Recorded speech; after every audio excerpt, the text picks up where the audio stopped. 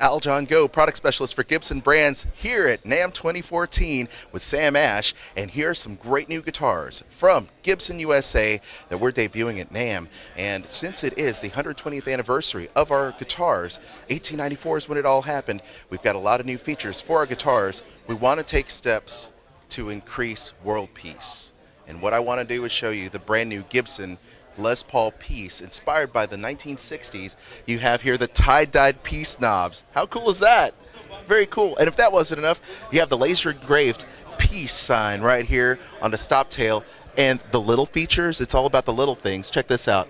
Those little bolts that hold down that stop tail piece are actually peace symbols.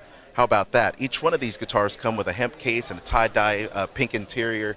You've got the set neck, 120th anniversary logo in there, as well as a cryogenically treated frets for longer life. You've got a great playing surface in there as well. You also have got the mini tune. So the guitar will tune itself, and it is a huge help to you, whether you're in the studio, you're starting out, or if you're a pro, and if you're breaking a string, because this thing will wind itself up. How cool is that?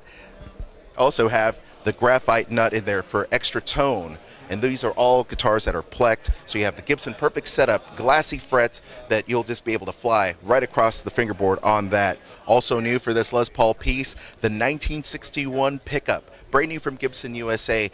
Basically, you've got that PAF sound with just a little bit added crunch that an output that the 60s are known for, so a little bit overwound PAF sound. It is the Les Paul piece in all of these great new psychedelic colors. Tranquil blue, you got the mellow green, placid purple, and you've got the horizon as well. Very cool, the sunrise finish. Very cool new finishes for Gibson and the Les Paul piece that you can check out at Sam Ash.